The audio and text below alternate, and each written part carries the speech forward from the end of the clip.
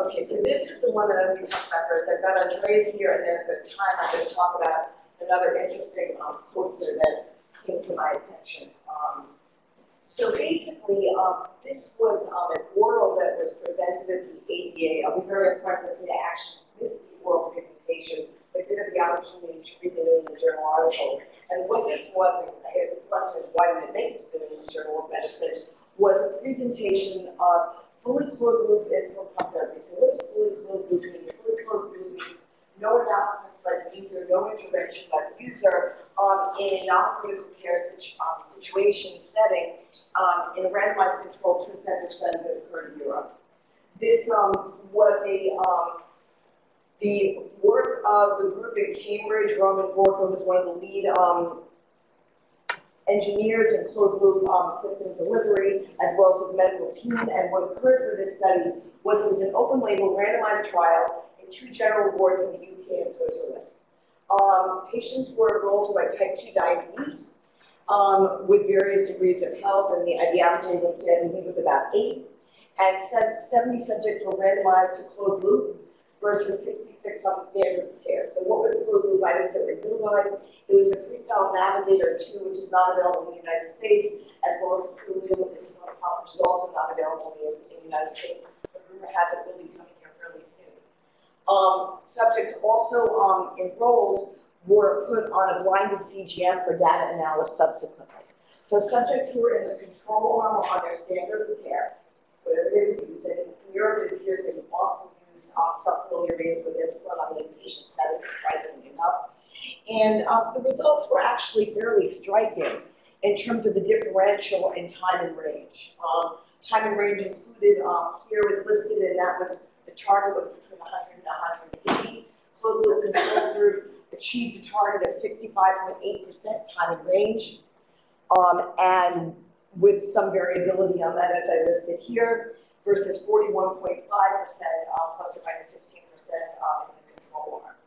There was no hypoglycemia in either arm, and that was basically the results of the study. And the conclusions of the author were is that closed-loop insulin delivery on the inpatient setting had the potential to improve glucose control, and further studies are clearly needed to expand this and have to further impact on decision-making and choose the actual aid benefit of this, and to utility of this in a larger situation, which brings in a whole series of questions, I think, in terms of cost, feasibility from a nursing perspective. There was just a typo, so I apologize on that. The other questions I think that really come up is the level of suboptimal glucose control that you see in the control arm, only 40% in range. And I think that may be close to, I would hope we do better in outside, but I'm not sure we actually do. And it was striking last year when they presented an oral on this, at sort of the level of glucose control and how little actually people are able to achieve on the inpatient setting. The average was 180, actually, yeah. Versus 150. So, I think that this is probably the future. Because once all the bells and whistles are addressed, and once it's made very easy, having something that doesn't require nursing intervention. 80 type patients, 8 whatever they wanted, was just an intravenous into care. Or whether it be This is, I mean, I think it's worth it. Even though I wondered why they wouldn't have accepted it, I think if you take a look and say this could be the first of a completely new way of treating hospitalization. And I agree with that. There's many questions and much further development. None of this has ever been done today in the United States. There was also presentations that were done on inpatient management of diabetes at the ADA that David and I both attended. Once again, it was a little bit sad, the status of that. I'm not sure if you have those, but it was pretty striking. So part of the reason why there's not that much that has been done is because companies themselves have been reluctant to draw from this market, even though a lot of investigators were very excited. The reason for the reluctance, a great part was because the quality of the CGM is not as good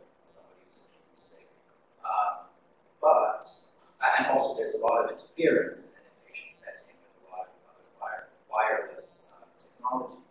The one thing that I want to caution about is UK and Switzerland, the level of acuity of the patients that are hospitalized there on average is very different than, for instance, what you find in Mount Sinai, where you have to be virtually dead to be in the ICU, or you have to be near dead to be hospitalized, and you have to get out after 2 days. So the duration of stay is much longer. The acuity is probably going to be a lot less. So I think that we need to see something similar, of similar size in the US and the UK hospital before we can start being really excited. Yes, so, what do you think of it? Well, I think we really have to pause and think, what are we accomplishing here? So, application of closed-loop technology, great. But ultimately, at what cost? You know, for an insane amount of cost for sensors and pumps for patients who typically aren't using them for standard of care as an outpatient. And then what do we actually learn from using this patient side? One of the biggest challenges we have when we're seeing someone on the inpatient side is, what do they do when they go home? And we're trying to figure out that. And we're trying to extract what we see in the inpatient side. Granted, there's a lot of changes. The human intake is different on the inpatient and outpatient side. But we know from our closed-loop studies, you actually get very little from knowing the insulin requirements in the closed-loop system to what that actually translates to even on the pump side. And so now we're just letting algorithm control. We get very little data from this algorithm on discharge. And then when they go home, what's the expectation? They're probably not going to go home on, closed control. In an ideal world, like in the future, when everyone is cheaper, maybe. But I don't know if this is really saving us. Yes, and we also don't really know the true benefit from an outcome perspective. Yes, slightly higher time range. 2,500 equally interesting. And we can still I agree, and I think we move on. One quick question, is there any difference in the number of days spent in hospital for discharge? Because that would be a major cost saving, right? Yes, So I if they do are not 2 days in hospital, believe they actually reported that data. They didn't report it? It's a great question. They just talked about time and share. Okay. I'm going to stop. We can discuss this for hours. I agree. But the paper is published, and I have two of them available. Yes, that is correct. Excuse me, the time when you know your system what is the time and range when you do So, I just want to compare it, but I was making sure so it's a little bit different to make these comparisons because the studies that are mostly important nowadays are hybrid cases, which requires user intervention. We did do an outpatient, which is very difficult once again, fully closed loop system study, and I'm trying to remember the exact numbers, but I think it was about 70% time and range, and possibly 80%. Obviously on both ends, subject for exercise, and there was a lot of other additional interventions. But for hybrid closed loop, you can do much better. But in an inpatient setting, I think they were appropriate not to do hybrid, which means subject announcements, et cetera, et cetera. Medtronic 670G clearly showed better time than this does, but once again, it's a very different clip. What was the percentage? 0 in both of those. 0? Yeah. But you have to remember, they were running them high and very careful. That's the question. Okay. Who wants to go next? I've got Andrea up there, but David, do you want to? There was a really important. You want to go next? Yeah.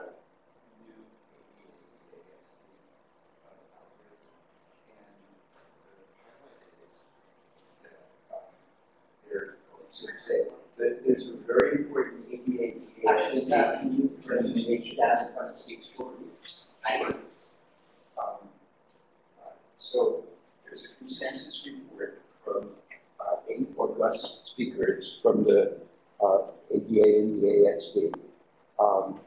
And they really made a major change. So the highlights are that, nothing surprising, but still, on balance, it's very important.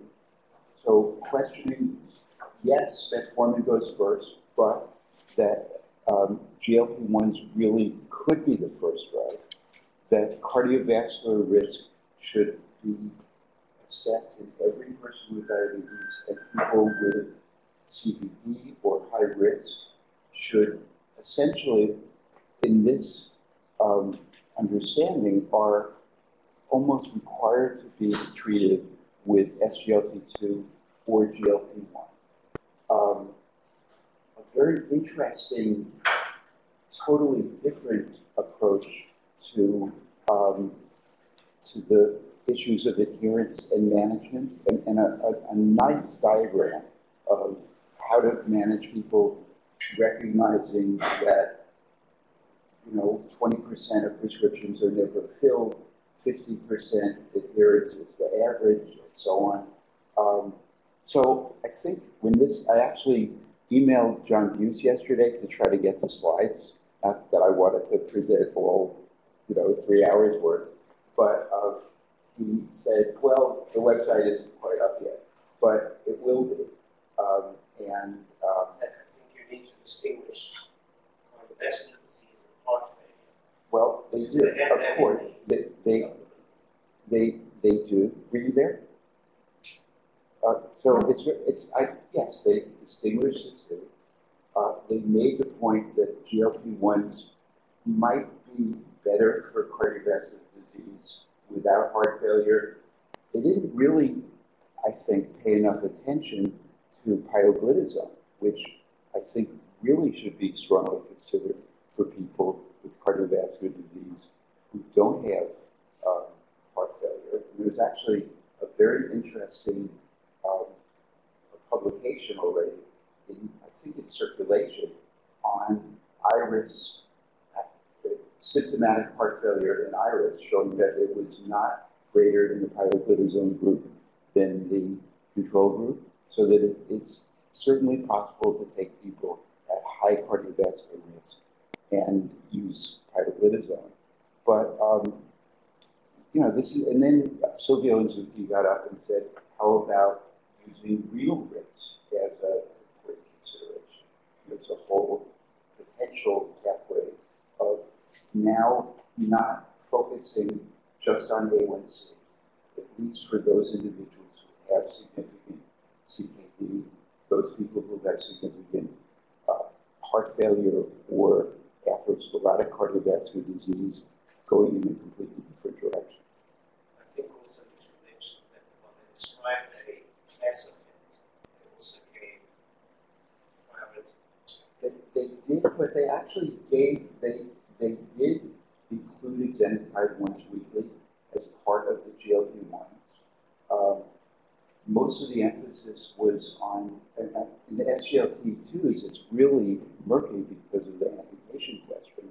So most of the discussion was on AMPA, but we're going to learn about DAPA next year and so on. So I think, again, that certainly could be the whole hour, and maybe at some point it should be, but once we get all that material. There's lots of other great stuff. They do cost-benefit analysis. They did a cost-benefit analysis, and they said if the bottom line is the bottom line, whoever mentioned that, then Bottom line cost. right. If the bottom right. So if you look at it that way, then you use metformin, sulfonylureas, pioglitazone, and NPH. Period. And that's kind of interesting, but sad. But, we should make the drugs that have benefit available. So I could keep talking, and there are 20 other. We'll keep going around and around, Robin, so everyone. Let's not spend too much time. Yeah, and then we'll sort of go through whoever has something to contribute, and then I can talk more about something else. Personally, some of related to Zach's. So this was one poster that sort of caught my eye, and somewhat related to Zach's. We live in this world now of data that's being sold, data that's being stolen, and data that's just available for mining. And I think that was one thing that struck me is at this meeting there was much more presentation of real-world data and trying to use machine learning algorithms to kind of predict who are responders who are going to be in sort of in this era of precision or personalized medicine.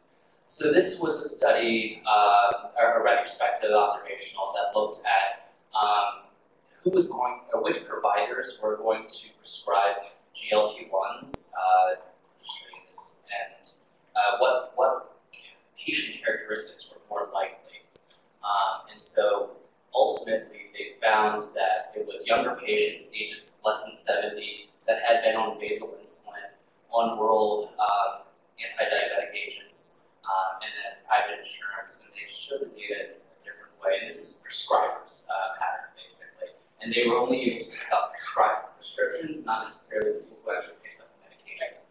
And so here, you see that these were the driving factors for when providers decided to add a GLP-1 receptor agonist. So these were people who had been on a longer basal insulin, prescribed co-medications, and the average medications were 10 to 11 other medications, which is actually a really large amount of medication for a patient.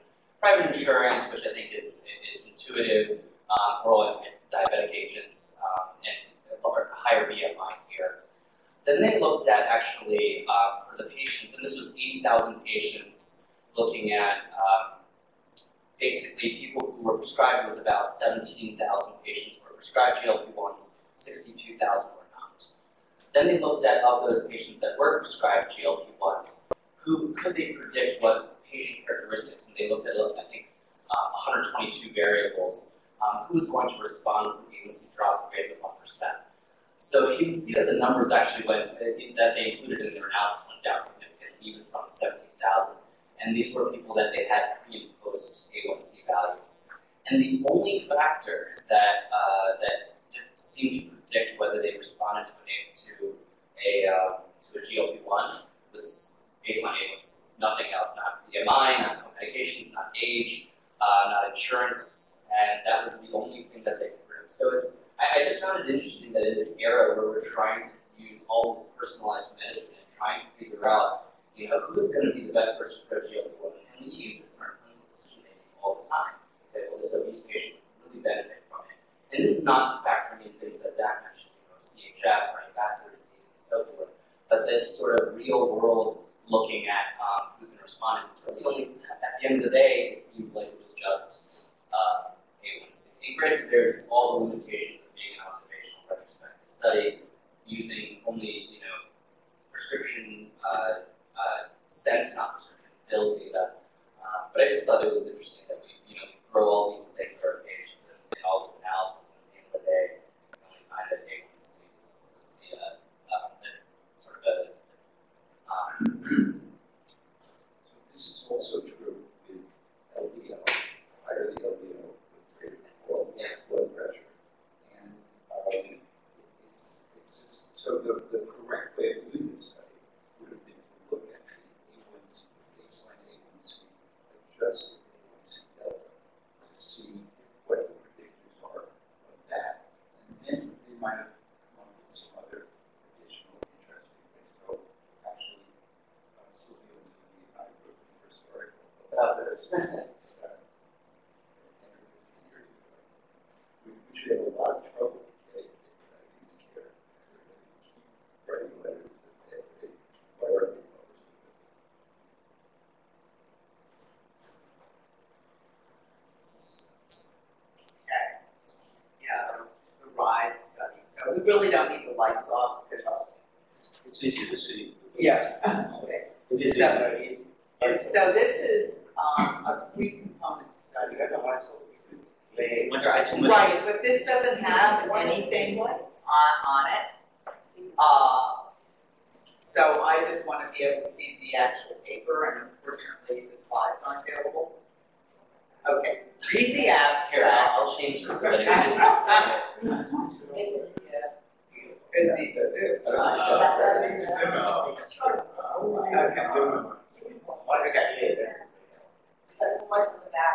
I can't see if you do that. This is a good paper. Okay, so this study is three components. It's a pediatric component and that was what was reported out at the meeting. And then there are 2 adult components. And the whole purpose of this study is early intervention to preserve pancreatic beta cell function. So either impaired glucose tolerance or newly diagnosed type 2 diabetes. So the adult studies are there's a bariatric surgery one, and then there's one that's got some additional agents to this study. I think it has liraglutide, and I think PIO is also one of the arms. So those are ongoing, but this study, which is really a remarkable study, they had enrolled 90 children, ages 10 through 19. About 2/3 of them had impaired glucose tolerance, and 1/3 had type 2 diabetes. They couldn't be previously treated. I think some of them were on metformin, so this is distinct in the children's study. In the adult study, they couldn't be previously treated, and they were open label, randomized, either get 3 months of insulin followed by 9 months of metformin, or metformin for the whole study. So it's about 45 per group. The study intervention, or the testing, was a hyperglycemic plan. So that is where you acutely raise glucose to about 200, and then keep the glucose at 200, and then at the end of the plan, they gave arginine to further stimulate insulin secretion. So what you see on these plants is when you give the acute bolus of glucose to bring the glucose up to 200, you see first phase insulin. Then you do steady state, and then with the arginine at the end, you sort of see what's left over in the beta cell. They did this at month 0, month 12, and then a huge question from the DPP is, are you really just treating diabetes because you have to be on metformin, or is there a legacy effect? What happens when you stop? So they did 3 months after stopping. In fact, the primary outcome was the 3 months off of medication.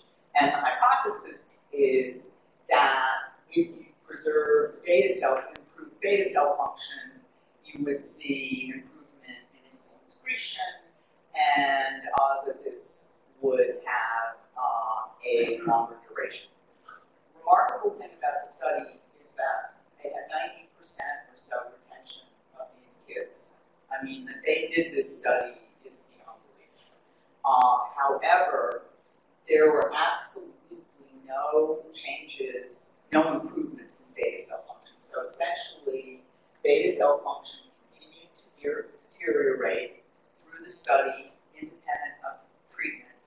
And whether you gave metformin alone or first the insulin, where the hypothesis was you decrease glucose toxicity. So they were trying to get them down to blood glucose is in the normal range, which only about half of them did. And then gave metformin. Neither of those arms was beneficial. They have the baseline data from the adults, and they compared it to the kids.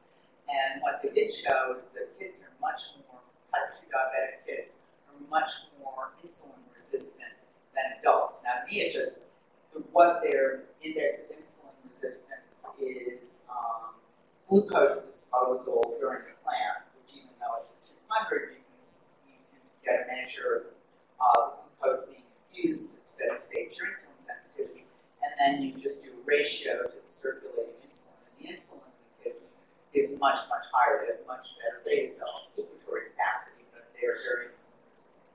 So, and it looks like they can compensate their glucose tolerance more quickly than adults. So maybe pediatric type 2 is a bit of a different disease, a more aggressive disease, they suggested. They'll have the formal comparisons with all the same testing from the adult cohort, and that will be able to be presented next next year, but I think this is kind of disappointing for those of us who thought that perhaps if you could intervene early, you could prevent diabetes. And it will be very interesting to see whether the adult data show prevention or whether all that we're seeing in the DPP was being on metformin.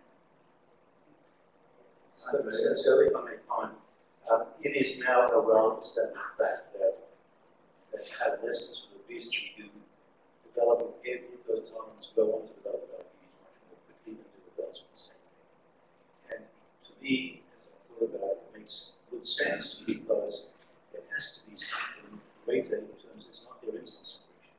There has to be something else in their genetic makeup that predisposes in the first place as adolescents with degree of obesity to have impaired glucose tolerance. And as I said, the trajectory to diabetes is much quicker, and that was already shown actually in the list of treatment options for type 2 diabetes in adolescents and youth. They show the same thing, and others show the same thing. So I'm not totally surprised at these results because they're confirmatory. There's something genetically different about adolescents who already have some impairment glucose tolerance with that, whatever degree of obesity they have, and it is related to the degree of obesity. So stage 2 and 3 obesity is greater than 20% of normal, greater than 140% of normal. Stage 3 will develop it even further than others. But there must be something intrinsically different about these kids that leads them to get diabetes at the time they're still adolescents. That is, it's surprising because the DPP, the young cohort, had metformin in a much greater metformin response than the over 60 or 65. So this is, I mean, you could say maybe adolescents are worse than young adults there, than older are worse again, but you know, it's not quite as self-evident as Because what from animal data, younger animals, mice, do have beta cells left, and the thought was, okay, if you get people young, you might be able to preserve beta cells. Is there a GLP-1? Not in the kid study, in the adult there is. So, That would be good. so that will be very, so maybe they didn't use the right drugs. I mean, maybe IO and GLP-1 would have been good in kids, and, you know. For Just very sure, the political. ones now be approved for under 18, I thought they were, but that may have They're changed. not They're approved still yet, on, and yeah. the studies that need to be announced. They've been over the last 2 or 3 years. I'm expecting any time now.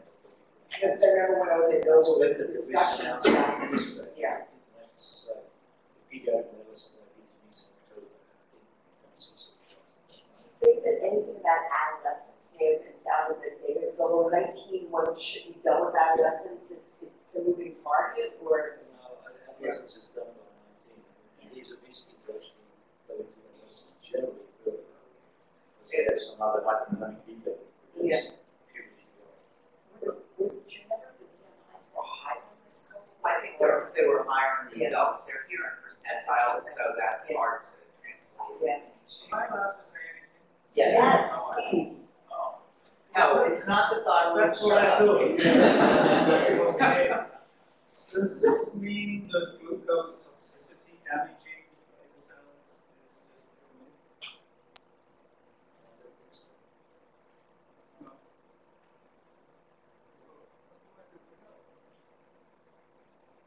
But it might not. So the primary endpoint is what happens 3 months after you stop. It's not going to help there. It should have helped at the 12-month point, but it didn't. There was no difference. So there is a difference. What's the evidence of glucose toxicity actually there's tremendous. So there are experimental models where if you was replacing the it's hard to do it in use. The honeymoon and when you can see some peptide come back once you treat. But then they should have worked this Well, talk God. During your Well, daily conversations. I do think there's something about the kids that get younger, there's some other type of genetic makeup. This is a group that I would do a genetic screen on because there's something that predisposes these particular people to get diabetes early.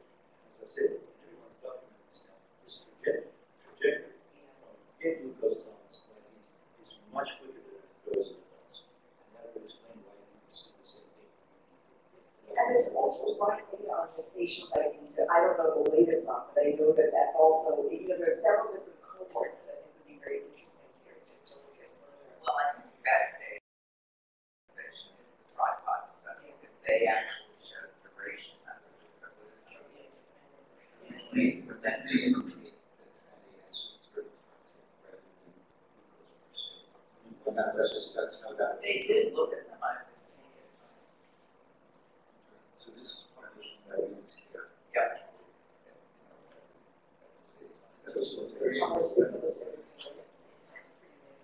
Yeah. Let's go next. Okay, this was a, Do you want to stand up? Sorry to put you on the spot there, but I think people can hear you better than.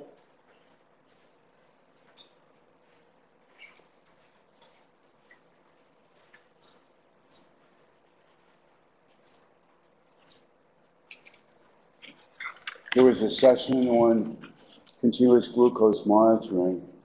And so this was a comparison. It was a three-way study of the Eversense CGM and Dexcom and the Abbott. I was talking to Carol about this, I think at a cocktail party that night of the study.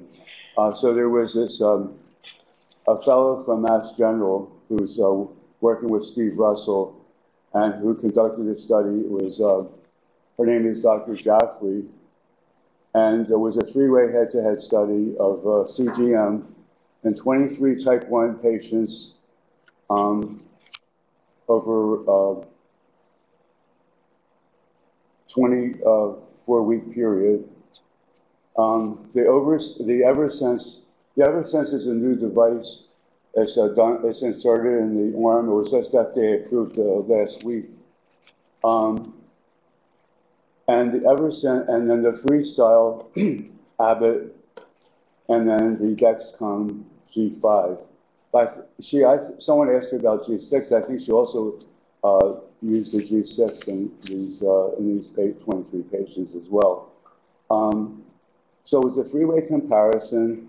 The Eversense system performed the best in the hyperglycemic range, while the Dexcom performed best in the hypoglycemic range. And the Eversense has an accuracy that's at least as good as the G5. So basically, the point of this is we have another tool that we can use in the type 1 patients, and instead of the G5 for when we're using this for the bionic pancreas. But it's also a take-home message because the Eversense is going to be available out there in the real world, and they started doing demos in the exhibit hall. Sign up and learn how you can do this insertion. I have a feeling that it's really a very neat technique that it lasts for 3 months and then it has to be removed and the next one put in. I have a feeling there's going to be problems with it because you don't use sutures, you use steri strips. And I have a feeling that there's going to be some botched up jobs. Well, stay tuned. But anyway, it's a really great potential alternative to using the G5, and you can have it in for 3 months. There's a lot of problems with the Dexcom and the Abbott falling off. So it's just another tool that's out there that's very, very accurate. So these are one of the sites for that study, and we have our resident, one of about 8 people in the United States who actually inserted these, and that's David. And do you want to give me additional feedback? So the actual process of the insertion and removal, no endocrinologist is trained as well. Not many are trained surgeons, but it's actually a relatively simple procedure. We use steri strips in our trial as well. And the scarring, because of the location, it's not a very high torsion area. And so there's not a significant amount of scarring. You basically see a line. You can use that same line. Obviously, it's person dependent for removal. I think that the more challenging part is removal. There's a learning curve in terms of how you can set yourself up for success on the insertion to make removal easier. Take it from someone who's stood over a patient for about 2 hours trying to find the thing. So there's lessons to be learned there. And there, I think there's sometimes a role for suturing the pain to keep it going. How big is the insertion is about 1 centimeter long, and you go about, I'd say about three quarters of a centimeter deep. It's small. Well, it starts with your wing. It's a little bit expensive, but when we do muscleize, we use glue, surgical glue, and that's very easy to use. It doesn't make start much easier to read than scary surgical holds much better. Why is the arm not Harder to get out, harder to locate and find. It's a much smaller area. You can make a small fissure pretty out and you can dig it around for hours to locate it. And I mean, what I'll say for Dave, but by number 3, he was pulling it out in less than a minute. But the first 2, it's a learning curve. So it's clearly challenging. And also all of us relearning true sterile technique. You know, how to do this. And you know, learning how to read suture and all those features of it. It's actually true drainage when it's more superficial from a use standpoint. I think also The company was saying, recommending we do 3 of them at the same time, but I don't know. I think it has to take at least 20 minutes to do one of them. It does. It definitely does. And as non-trained surgeons, it's going to be clearly a learning curve. Your first patient will be a very easy one. I think in my mind, with the G6 now out, which doesn't require, this requires calibration still, twice a day. The other thing to consider is I think that the cohort that may be the most beneficial on this are really going to be people with adhesive issues because we change the adhesive every day. So anyone who develops adhesive challenges, this is going to be fairly beneficial for them because they change it every single day. People want to take it off, put it on. It's much smaller than what we did in our studies. In our studies, one of our subjects joked she was wearing a Lego on her arm. Now it's much smaller and sleeker, and I think that would be next. But I think 180-day wear, which is I believe now approved in Europe, is going to provide much more benefit than a 90-day wear. And it's not approved in pediatrics, where it sees significant potential. Although once again, surgical incisions on kids can be problematic. It's going to be a niche product.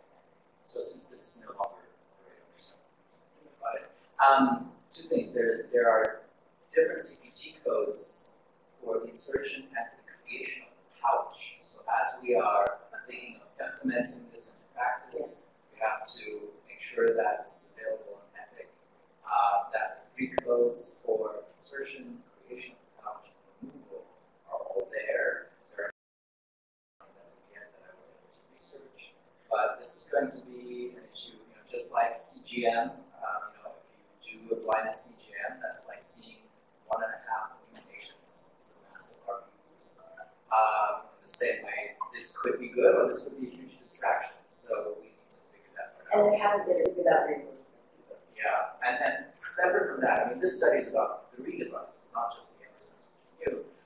It confirms what we're seeing in clinical practice, which is that the freestyle lever is not that great for patients who have frequent hypoglycemic episodes.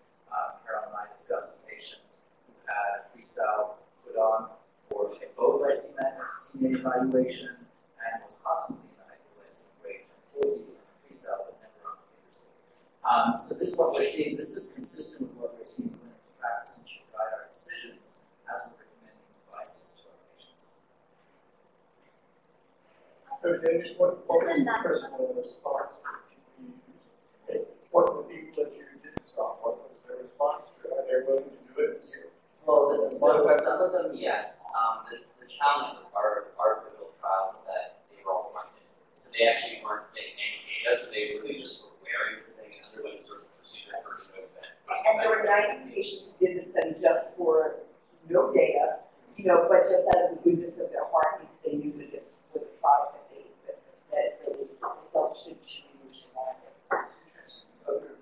similar bias is torture. So, here we have potentially two things that we, so the learning curve won't be wasted. And because distortion has a osmotic many with exenatide, which is going to last 3 months and 1 month.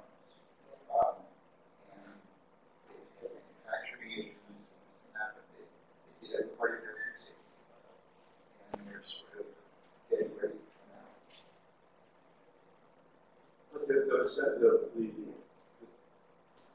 The sensors fall off a lot. Even with that sort of, even with that heavy glue.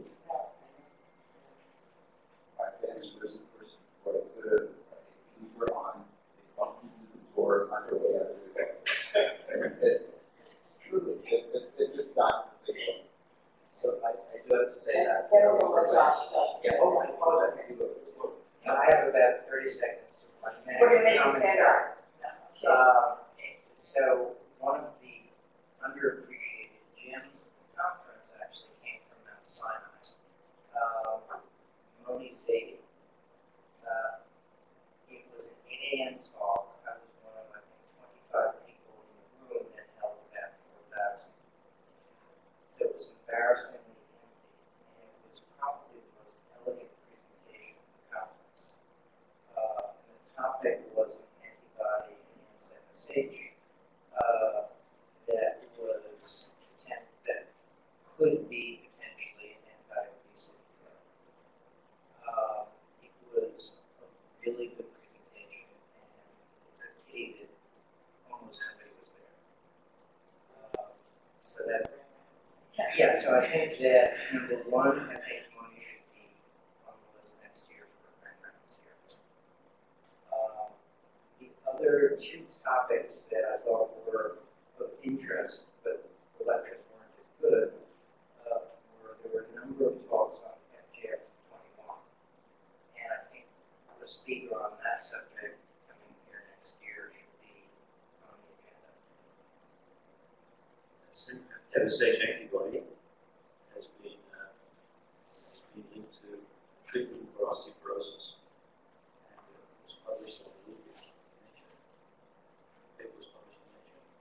Well, the origin of his study was for an osteoporosis treatment, and it was only a curious observation by a postdoc that, oh, by the way, these animals lost weight.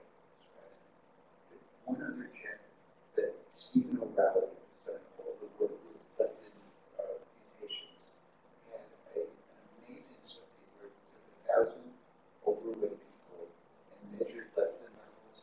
He defined what constitutes low leptin among people who don't have genetic variations. He then took the lowest tertile and gave them all metroleptin, and he found that among those in the extremely low leptin subset of low leptin, there was quite significant weight loss.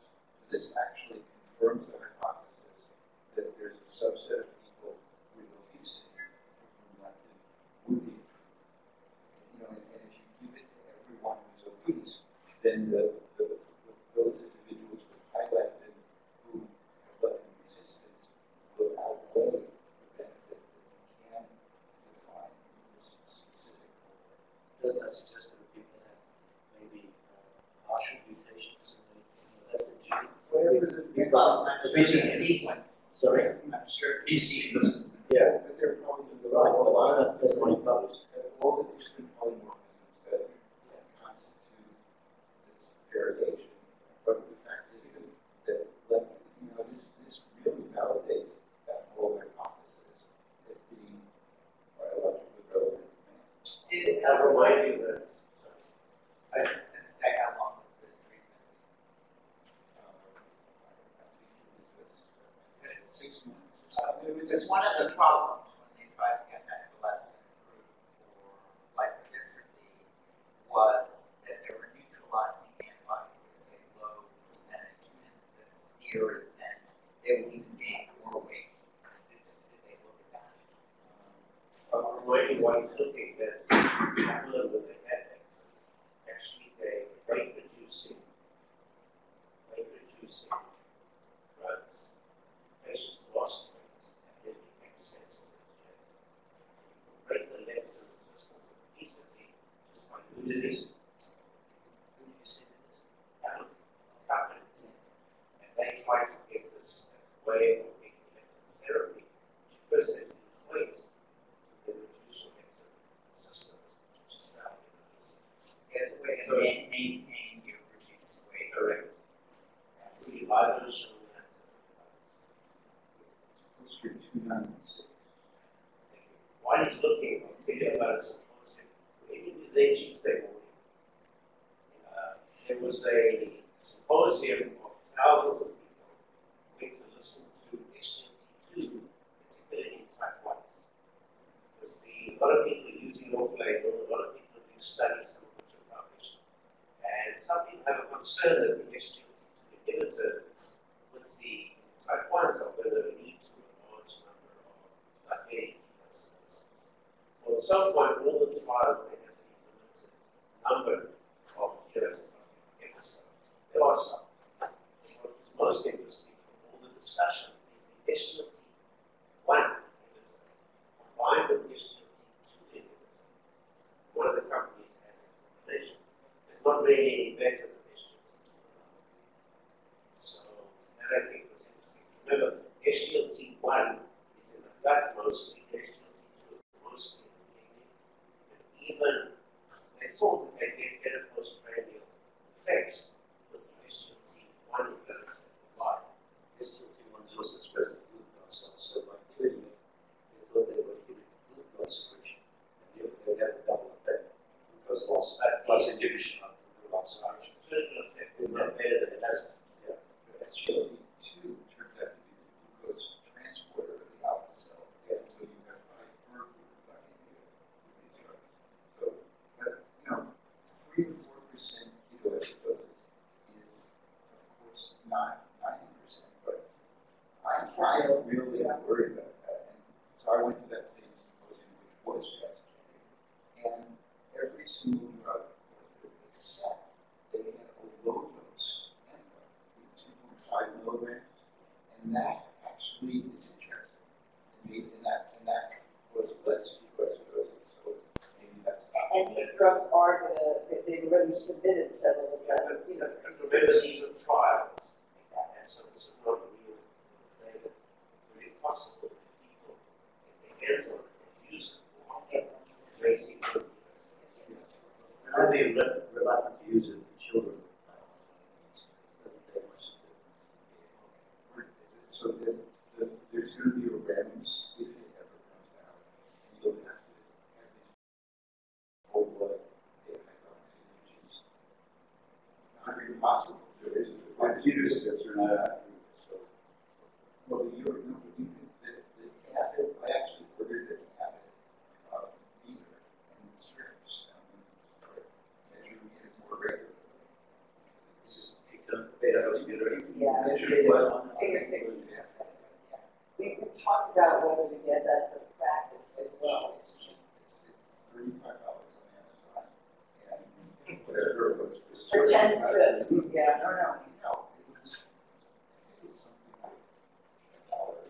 Yeah, they're about 2 hours. It's a long way behind. Go to Amazon, go to Amazon.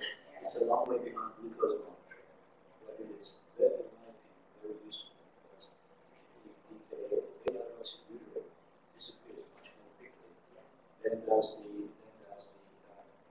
cigarette. So if you measure, you only measure the cigarette, don't measure the hydroxybutyrate at all. You think there's good persistence in doses, you don't take them off the ground. But if you measure beta-hydroxybutyrate, it's down to, you know the result of the doses. The question for patient monitoring, are they taking this drug? They say you might have ketosis. If your urine ketones are negative, then it's negative. Right, that's the problem is it's not going to, if you have T1 and you're moderately insulin deficient, so, if you have marked insulin sensitivity and you get through periods of insulin deficiency and you're taking SGLT2, you'll have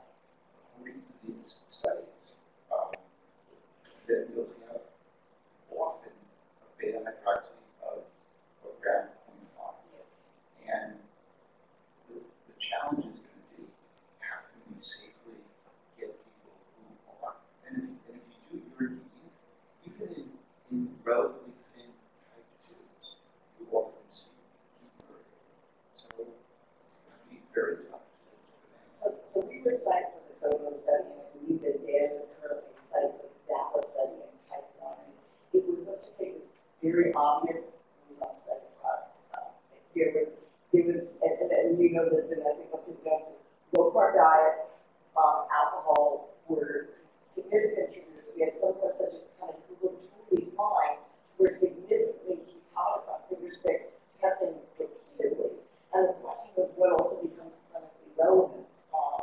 But it's an interesting area where I predict, as both of you stated, once this goes to real world, I think it's going to explode the difference a lot more teachers. Because as investigation, anytime someone keeps a really getting called by the coordinating center, immediately having to have them eat, take more insulin, and circle around on us. Do I think it will go to market? I think the data will friends, as we said. Well, off label, but if it goes legal, it's going to be very different. What is the teaching of this itch thing? So when people develop it, you stop the SGLT2 immediately, and it's the fluids, carbs. Yeah. It's an algorithm. But it works. But notice how well they have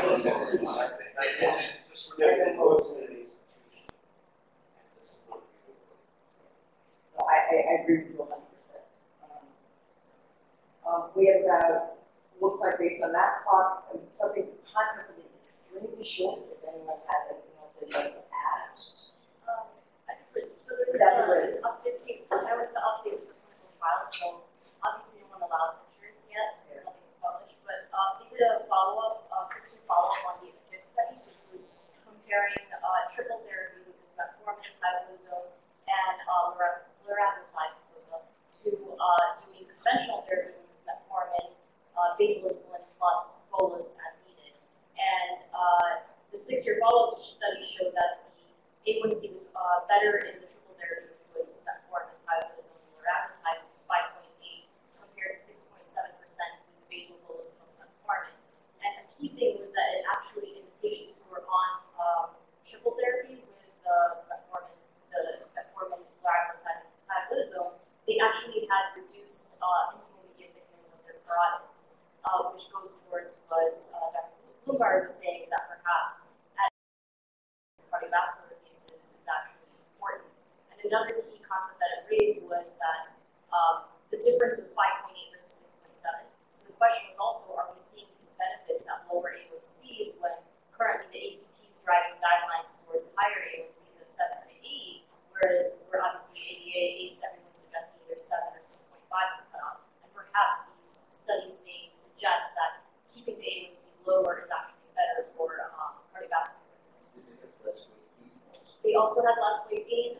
They did mention something about better preservation of beta cell function. I think it was just peptide measurements in the pioglitazone and liraglutide group. And I think that was it. Those were like the key points that we presented. Is what's The A1C cutoff was 10% above. So those were the people who were started 6 years ago on either or arm. So are they continuing this trial?